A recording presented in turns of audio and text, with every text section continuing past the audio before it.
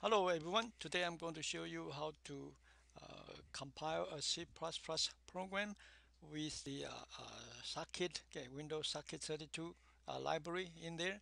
So the program can be run as internet programs. So I put my source code in the blackboard system, and under the course, net-centric computing, inside the folder, coursework, and then you can see there's a folder internet socket programming, and the source code I will be using will be server my 413.cpp and client my 4 fs13.cpp. So let me move the mouse pointer on top of it, right click my mouse button, save link as, and assume I'm going to save to my iDrive.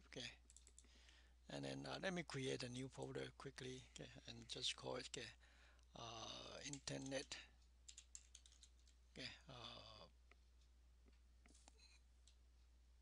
program, yeah, and then navigate into it, and then let me use the default file name.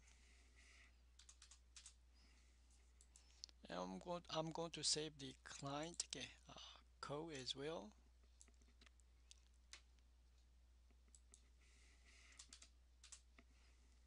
All right, and I'm going to minimize my browser. So now I'm going to use the Microsoft Visual Studio Express addition software to create a project for the server first. So file, new project, and make sure it's Visual C++, console application, and then this one, let me call it my server, and then location is under iDrive, and then it's in the internet game, and then select the folder, and then just click OK, next, empty project, finish. Okay, then you can see under the source code folder there is no file. So let me add the existing server code into my project. So click project, select add new item. Oh, sorry, add existing item. So let me cancel it. My bad. Project. Add existing item. And then I'm going to navigate. One level up. And one more level up. There you go. So that is my server code. So click add. There you go. So you see the server code has been added, and just select that one. There you go. So you can see the code is there. And then to make the C++ code to be able to run under Windows platform, you need to include the WinSocket32 library. So here will be the instruction. Here will be the instruction. So it says that to compile and link the program, you have to add the WinSocket32 library. And then the way to do it is that you can go to project. There you go, project, and then your project property. Here, project property. Okay, and then let me move this one up a little bit. Yeah, let me cancel it. Let me move this one up a little bit. Yeah, okay, yeah. So again, project. So go to project, and then project property. Project property, and then go to the configuration property. So there you go. Configuration property, this one. Expand it, and then next one, go to linker, and then go to input. So if you do not see input, no worries. Expand the link, and then select input, and then under input, you can see on the right hand side, there is one option, additional uh, dependencies. So okay, under the property name, click the value field. Okay, so put the mouse pointer over there, press the end key. Okay, end key, and then okay, when you reach the end, okay, remember to put the field delimiter. Okay, semicolon, and then type. Okay, WSOCK 32.lib. Okay, once you're done, okay, click apply and then okay. And now, okay, you can compile the program. Okay, so you can click the build solution. Okay, and then you can see build succeeded. Okay, and then of course, okay, if you know about how Microsoft structure their folders, then you can just click the folder. Okay, use the Windows Explorer here. Okay, click the folder and then navigate to in my case iDrive. Okay, and then inside the internet. Okay, internet. Let me see. Okay, yeah, iDrive and then internet game and then my server. Okay, and then inside the debug. Okay, inside the debug. Okay, there you go. So that is my executable code for the server.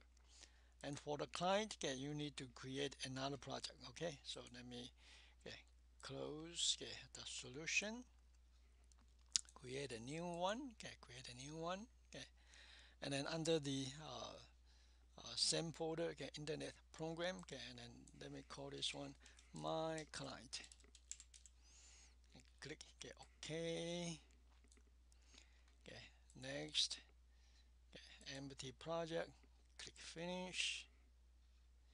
Okay, the same. Okay, use project. Okay, add existing item. Okay, let me get up to the internet program. Okay, that is the location where I store the client code. Okay, so select my client my 4613. Okay, add, select the source code. Okay, and then again follow the instruction here. Okay, to link the file. If you do not follow the instruction over there, if you just try to compile or build the solution right now, okay, there you can see 11 errors, but no worries. Okay, just go to project. Okay, and then property. Okay, oh sorry. Okay, let me select this one. Okay, so my client. Okay, and then project. Okay, and then properties. Okay, oh yeah, and then go to the configuration. Okay, and then go to linker. Okay, go to input. Okay, under the additional dependency, put the insertion mouse insertion point over there, press the end key. Okay, end, okay, key, add the semicolon and then w wsock. Okay, sock winsock 32-bit .lib. Okay, click OK. Okay, so again, okay, all the instructions can be found over here. Okay, and then build again. Okay, build the program. There you go. Okay, so it has been built successfully. Okay, so let me close the solution. Okay, and then that will be all. Okay, that will be all. Okay, so you can see that the client code can be found under the internet program. Okay, and then my client and under debug. Okay, so that is the executable. Okay, so let me quickly run it. Okay, let me quickly run it. Okay, yeah. So fire up to DOS prompt. Okay, or DOS console. Okay, let me do one more, and then the upper one will be my server. Okay, so let me change to the iDrive first. Okay, and then CD. Okay, internet. Yeah, program. Do a dir. Change to my server. Change to debug. Okay, dir. There you go. Okay, the server is there. So let me run the server right now. My server, pick a port number. Okay, let's say 6000. Press enter key. So the server is waiting for a client to make a connection, okay, or to make a request. So the client, and let me do the same. Okay, so cd internet program. Oops, sorry. Okay, cd internet program, and then do a dir, and then change to my client folder, and then change to debug, and do a dir.